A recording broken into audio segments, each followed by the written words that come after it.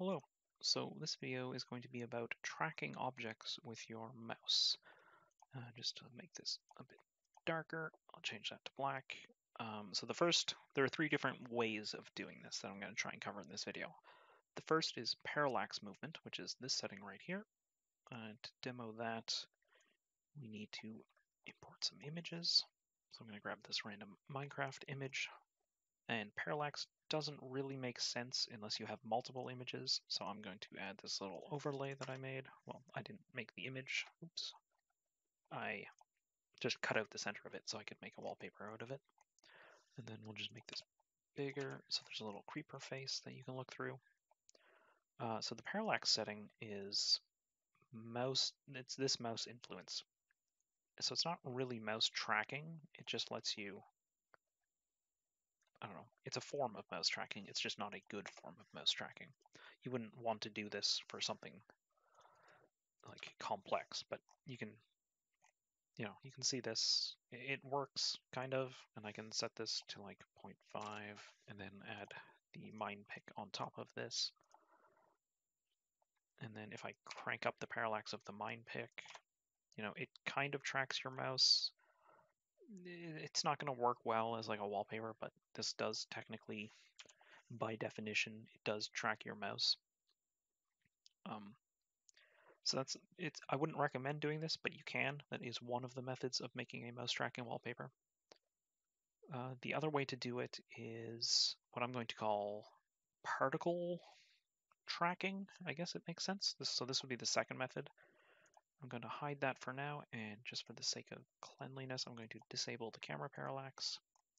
So I'm going to add a particle system. We're going to browse. Nope. We're going to import the same mine pick we just used, and then we're going to change this into a single particle system. So it's translucent, or it's additive. We're going to change it to translucent. We don't want its alpha to fade. We don't want it to change color. We want it to be a single size. We only want one of them.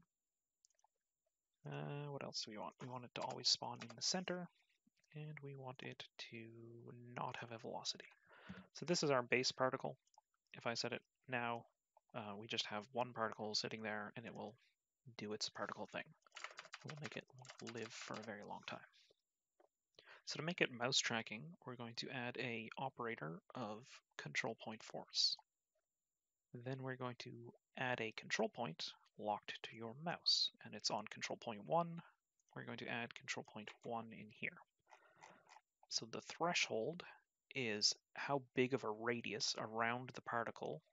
So this is 500. If I made this 10, I would have to get directly on top of this central. I can't even do it with 10. It won't work. 100, you can get a bit closer. 10,000, it does it from pretty much anywhere. So threshold is the size of the radius around it. Scale is the magnitude of the force being applied. So if I go to 1,000, 10,000, now it will track my mouse and it will fly towards my mouse unless my mouse gets too far away, which I don't know if I can do at 10,000, but it's basically going to just orbit my mouse. But that doesn't really work well because it's not sticking to your mouse, it's just kind of orbiting around doing its own thing. So to fix that, we're going to crank up the scale really high. So that means it's going to be attracted very strongly to your mouse. And obviously this also isn't working, it's just going to go crazy and orbit your mouse. So to fix that, you go to movement and you add drag. Drag slows everything down, eventually, but it's still kind of crazy. So what the goal here is to crank the drag up really high and also crank the control point up really high. So this is already probably more than high enough, so we'll just make the drag like 10. So now it slows down really quick, but it also very strongly tracks your mouse. So this is what I used to do when I wanted to make a mouse tracking object, is I would use a particle system with a control point force that pulls it to your mouse. And it works well. But then Tim, one of the developers for Wallpaper Engine, posted on the Steam forums that there's a script you can use to lock an image to your mouse. So that's the third way I'm going to cover in this video, because this was new to me as well. So we're going to hide the particle, and this is the image. So this is not a particle system.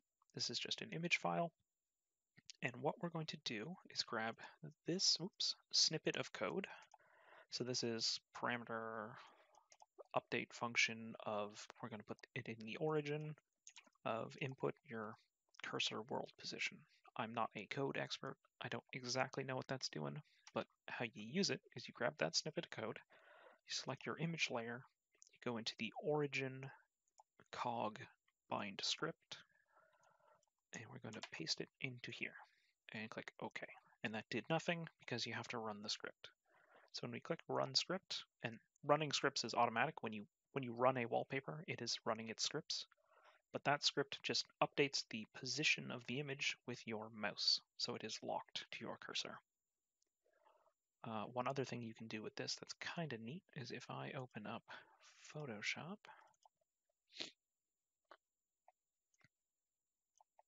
and I want to just quickly drag this into here,